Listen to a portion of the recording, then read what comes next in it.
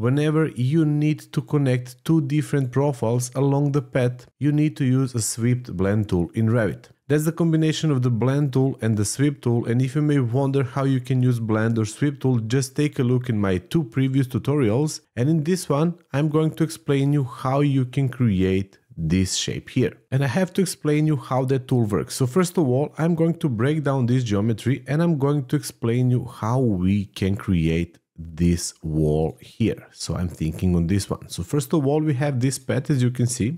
And then we have a profile 1, which starts here. And then we have a profile 2, which goes there. So that's all. So profile 1, profile 2, and then it goes along the path. So first of all, what I'm gonna do to be able to create this wall here is to go to the architecture component model in place. I will just pick generic model as a category. It's not important that much in this case. And I'm gonna go here to the sweep blend.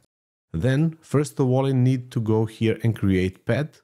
And then I'm gonna take the radial one. So I will just make the radius of, let's say, 3 meters. Confirm the radius. I will go to 3D view and I'm gonna create profile 1. I will make it as a rectangle. And then I'm gonna use temporary dimensions. So I'm gonna make this 1 meter and then let's say the thickness of 100. Confirm profile 1, go to profile 2, and then make one here. So I'm gonna make it to be 3 meters by, let's say, 100. Just confirm the path, and you see, that's it. It's very simple to use this tool actually, because as I said, this is the combination of two previous tools. So this one works as a combination of blend and sweep blend. So we have two profiles which goes along the path, and that's it.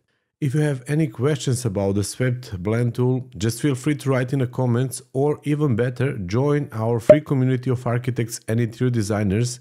So there you can pop up the questions in our community tab and we are going to provide you help. Please keep in mind that here next to the free community, we also have a free Revit training where you can enjoy over 9 hours of content and also take the downloadable project files. And to understand better how the modeling tools in Revit works, just watch this playlist.